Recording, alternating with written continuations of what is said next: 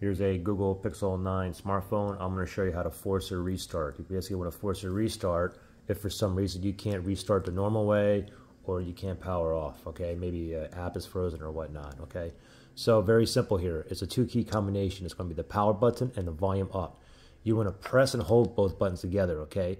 But instead of just pressing it, you want to press and hold it. So we'll do it together. Power button, volume up. Ready, set, go. Press and hold both buttons at the same time. Just keep on holding both buttons and just wait until the screen turns off, okay? Or count to like 15 seconds.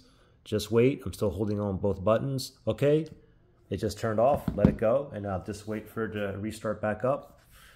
You may have to wait like 10 seconds or so until you get that Google logo to appear.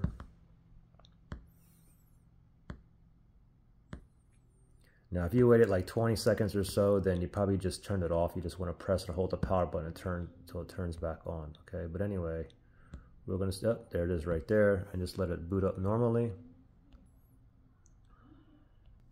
And there we go, back in business.